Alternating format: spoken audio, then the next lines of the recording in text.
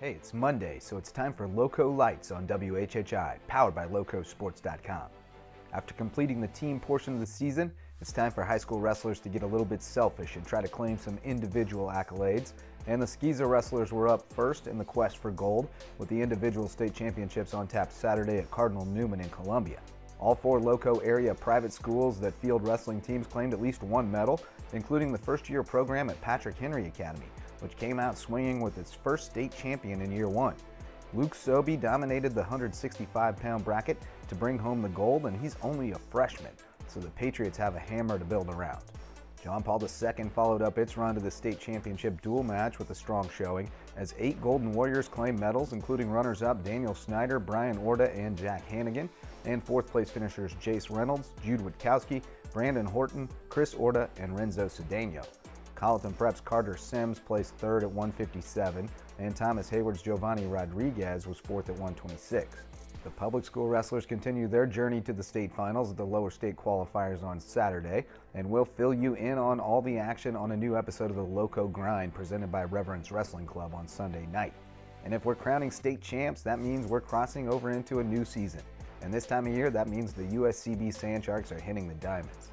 The Sand Sharks softball team kept rolling, racking up 2 more run rule wins and a sweep of Savannah State on Saturday, as Sierra Kinlaw tossed a 5-inning no-hitter with 5 strikeouts and a 9-0 win in the opener, and Mariah Stevens blasted her 3rd home run in a 10-1 rout in Game 2.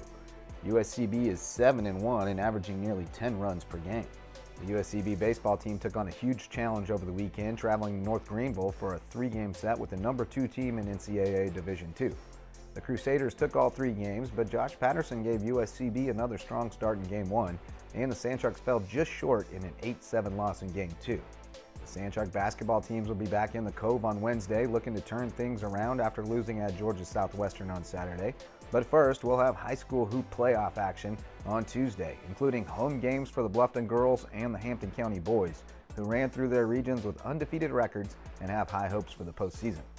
The Lady Bobcats ran their winning streak to 18 games with a 52-24 road win over May River, and the boys made it a sweep with a thrilling 39-37 win in the deep end, as Jamari Stewart Manning poured in 18 points to close out the season on a high note for the Bobcats. The girls from Hilton Head Christian Academy are hitting high gear as they prepare to make a run at the 6th consecutive state title, and Maya Hutchinson put on a show on senior night against John Paul II, collecting 24 points, 11 rebounds, 5 assists, and 6 steals, to lead the Eagles to a 49-35 win and another undefeated run through their region.